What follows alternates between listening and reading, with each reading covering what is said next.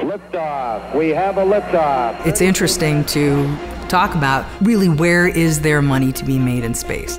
This is not the internet where you build up a huge user base and then you figure out how to monetize them later. There's a subset of the community not named SpaceX, not named Blue Origin, and this is like March Madness. It's one and done. I got one shot to get to the end, or else I'm either going to fail, run out of money, or be gobbled up by someone else. There are a lot easier ways to make money than building a rocket company. Oh, look, it is painfully hard. It doesn't matter whether it's a rocket or anything. Doubling production is just a really tough thing to do. Startups are super tough and incredibly tough in this industry, so unfortunately I think a lot of those companies are going to fail. I think space is the final frontier. I think you see so much excitement and so much interest because the potential is real.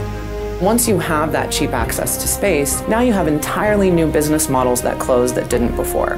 The way that people have made money commercially in space has been like just bouncing signals off the satellites. And so industrialization of space is like a new sector for space. The real thing we want is not just to make something profitable in space, but to make being in space profitable for everyone.